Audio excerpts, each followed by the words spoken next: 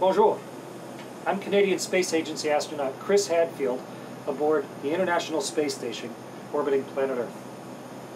This space station is an orbital research vessel, an orbiting research laboratory, where we perform experiments on behalf of scientists from all around the globe. The purpose, to improve life on Earth and to expand the boundaries of our knowledge.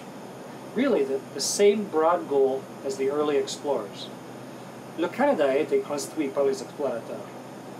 L'exploration coule dans nos veins. And that's what we're doing here, exploring, but in spacesuits and aluminum hulls instead of buckskin and birch bark. Right now, we're in orbit over Canada, and out that window you can see vast expanses from coast to coast to coast. I can tell you there's nothing like the amazing view of our country from 350 kilometers up in space. It's a nation built on innovation and creativity. Une nation avec un peuple fort, fier, et qui n'a pas peur de repousser les limites. And that's one of the reasons I'm glad to welcome TED to its new home in Canada.